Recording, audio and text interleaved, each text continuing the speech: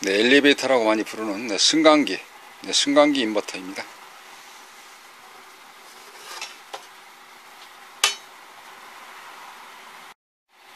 네, 내부를 보시면 보드가 여러 장이 이렇게 쪽보드처럼 많이 있는데요. 일반적으로 많이 봐하지 않은 그러한 부품들도 많이 이렇게 있습니다.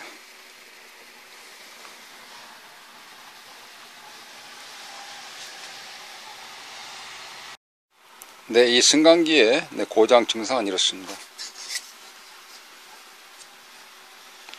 네, 엘리베이터 타려고 그러면은 이거를 밖에서 많이 볼 수가 있습니다. 버튼을 누르게 되고 할 때에 위로 올라간다, 밑으로 내려간다, 그리고 만원이다, 몇 층 간다는 것을 보여주는 건데요. 이걸 우리가 보통 인디게이터, 인디게이터라고 부르는데요. 이 인디게이터에서 점검 중에 불이 들어왔습니다. 점검 중에 불이 들어와서 이쪽에 점검을 해보니까 이 같은 인버터 불량으로 보내주신 겁니다. 내부가 굉장히 알차게, 꽉 차게, 그리고 우리말로 풍성하게 되어져 있는데요. 하나하나씩 차분하게 살펴가면서 수리를 좀 해야 될 것 같습니다. 인버터라 하면은 보통 릴레이 또 마그네틱과 같은 스위치 접점을 해줘서 모터를 기둥하는, 그러니까 큰 전력 라인이 구동해서 스위칭 해주는 건데요. 그 스위칭 소자가 바로 이런 거죠. 선이 굵어서 이렇게 RST 또는 UVW라는 이런 부품을 스위칭 해주는 거, 기둥을 했다가 멈췄다, 기둥을 했다 멈췄다 하는 이런 IGBT나 IPM 이런 모듈 자체가 고장이 좀 많이 납니다. 그래서 안전하게 사용한다 손치더라도 한순간에 전자식은 고장이 나기도 하는데 이렇게 힘쓰는 파트가 고장이 좀 주로 많이 나는 편이긴 합니다. 어쨌든 이 상품을 차분하게 좀 살펴가면서 수리를 진행을 하게 되는 것이죠.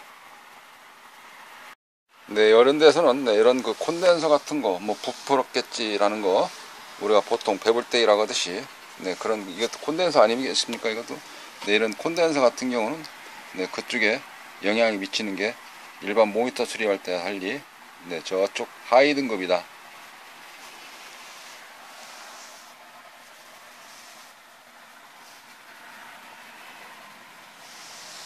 이렇게 말씀드릴 수가 있겠습니다.